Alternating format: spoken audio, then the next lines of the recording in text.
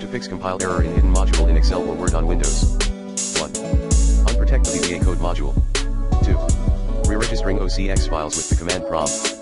For 32-bit users, run these commands as admin. Regs for 32UC Windows System 32 miscomp.ocx. Regs for 32C Windows System 32 miscomp.ocx. If you're using a 64-bit Windows computer, run these. Regs for 32UC Windows Syswo 64 miscomp.ocx. Regs for 32C Windows Syswo 64 miscomp.ocx. 3. Update Adobe Acrobat.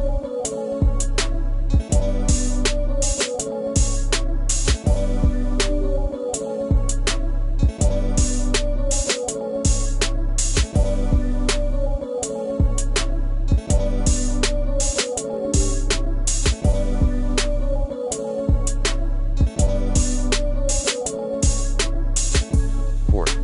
Moving pdfmaker files, pdfmaker.slip, and pdfmaker.dot, to another folder. 5.